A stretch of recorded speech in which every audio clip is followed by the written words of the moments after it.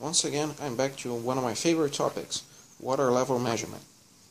This time for tank 2, on a temporary basis. I say a temporary basis because I already have a solution that's, well, on its way from China. It is the MPX 5010. It's a pressure sensor. That guy will actually measure the level. It's an easy solution to implement, has an analog output, so it's perfect for me. But in the meanwhile, I needed a temporary solution that could handle the measurements. So I revisited my old friend here, the ultrasonic sensor that I made as a secondary sensor for the main fish tank. Well, this guy has a couple of problems. First of all, and most serious, is if a water splash gets in here on the emitter or the receiver, there goes the readings. The sensor is useless for a period of time, and that's just terrible. The other problem is that this sensor outputs pulses, duration of pulses, and my controller is actually waiting for a 0 to 5 volts signal, so an analog signal. So yeah, although the electronics is not that hard to implement, to do this kind of conversion, well, it's just not worth it because of the first problem. So my next idea was, although the principle is quite the same, infrared. We have an emitter and a receiver. They work quite the same as the ultrasonic. I happen to have a photo amplifier here, made by Telco. It's an industrial sensor, very rugged. Well, I suppose these guys have epoxy inside of it. They're not afraid of water like this guy is. So it's a perfect solution, a perfect fit. And the photo amplifier will actually take care of reading those guys and output a digital value to the controller. A yes or no, there's level or there's not. So you kind of adjust the sensitivity that, let's say, it is the level. So you adjust in here, and this guy will actually take care of the rest. One last option that I had on my table. Why not go with a floating sensor like the one I have in my main tank? Well, float sensors are great, but they're also big, heavy, hard to implement, hard to make one of them. So for a temporary basis, it's not gonna fly. It's not the ideal solution. So in this video, I'll be showing how I implement a level measurement system using infrared sensors and a photo amplifier. Right now I'm working on my temporary actually level detection. It's based on an infrared emitter and an infrared receiver and a photo amplifier, industrial version. It's like this. So here's the emitter, and right here's the receiver. Right now it's actually detecting whatever's underneath by reflection, in my case water. This is why there's a green and a yellow LED on right now.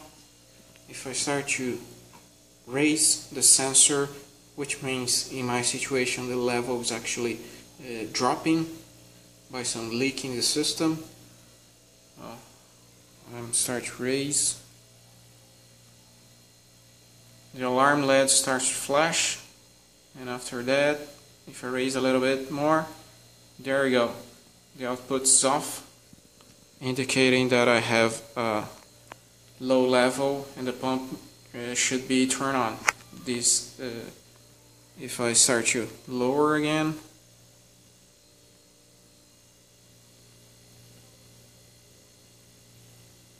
and there we go. So this guy will actually signal to the controller, to the main controller, and the controller will actually take action and turn off the pump. The reason I'm using an industrial version,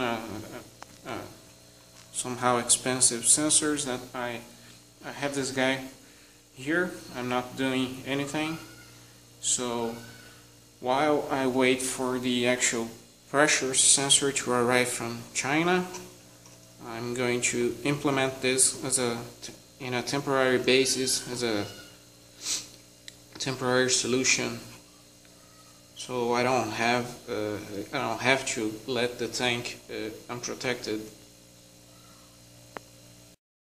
Alright, just finished mounting the control panel on the metal box, same metal box that I use for my other control panel.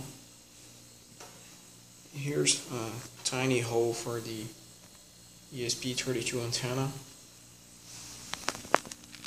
It's mounted over here. Blinking LED means connection with my server.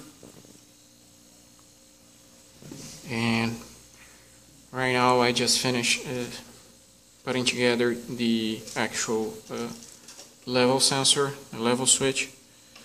Like I said, it's infrared. Right now to the input 2 is connected this pair transmitter and receiver, so I can demonstrate the system actually working.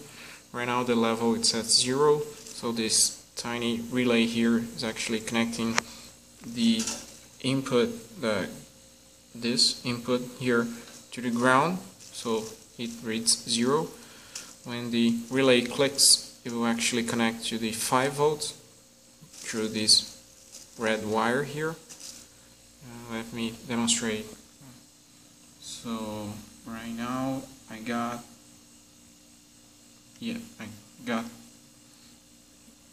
no reflection or no light shining into the receiver. Let me put both together. It's kind of hard to do it with only one hand, but okay, here it is. Whoops. And it takes a while. There we go. I got level. That's okay there. Pumps on. If I break the connection, break the light, I can hear the relay click.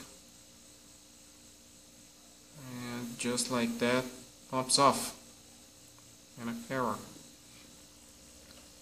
Now, well, I also installed the sensor outside on the fish tank. Now I can, luckily, I haven't tested yet.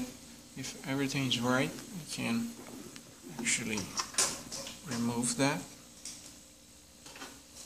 Here's the cable coming from the sensor that's on the fish tank.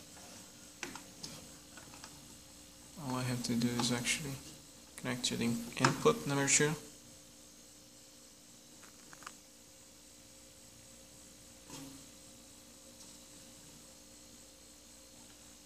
Nope, it's not working.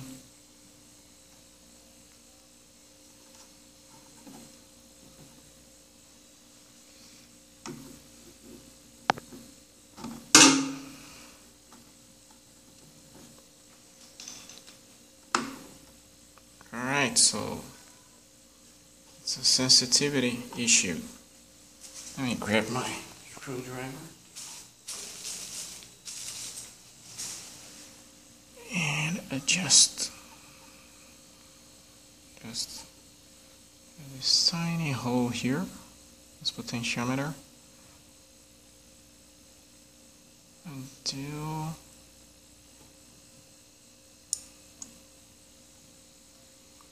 it's on, but it's blinking, not a solid connection. There we go, we got a green. If I turn back just a little bit, it flashes it over again. So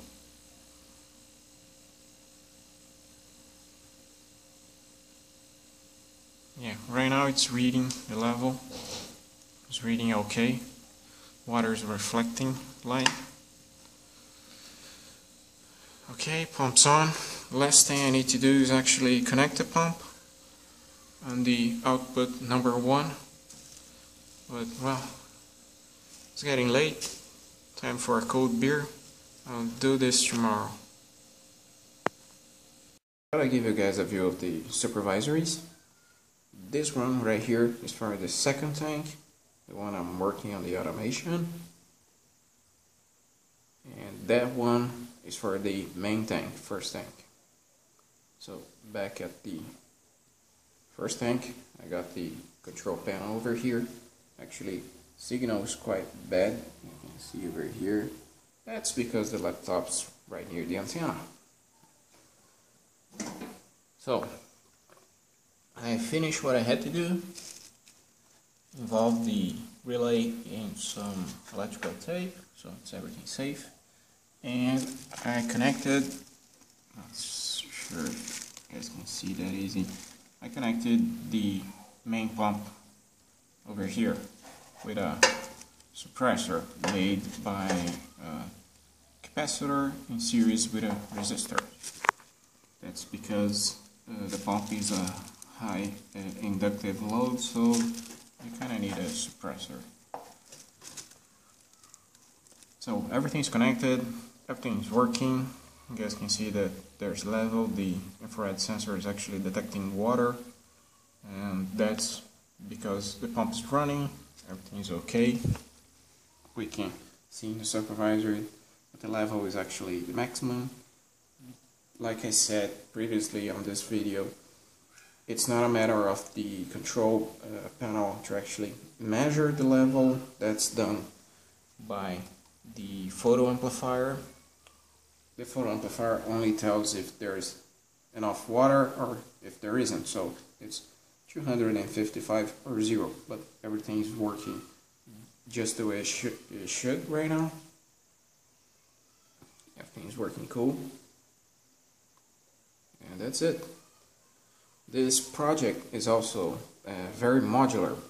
I just had to open another window, another supervisory software, and enter the IP address, and that's it. I can connect with another control panel, so I can build any number of control panels that I feel like. I do it the same characteristics, I do it the same specs, and then I just run another supervisory software, another supervisory interface. Alright, so this is the last part of the video. I want to show you guys my distribution box. It's just a connector for all the sensors. So the sensors hook up in here and they go back to the controller on a single cable, which is better. Here I have a light sensor. The automatic feeder has a low food alarm system inside, so there's a low level sensor in there. And here, finally mounted on this bracket, is the actual level sensor, infrared level sensor for the fish tank. So I use this hole here. There's really not much to say. It's working. The wires go back to the control panel, and all the magic happens. Here we have some tilapia. Unfortunately, we can only see the red tilapias at this moment, but they're here. Plants are doing well as well.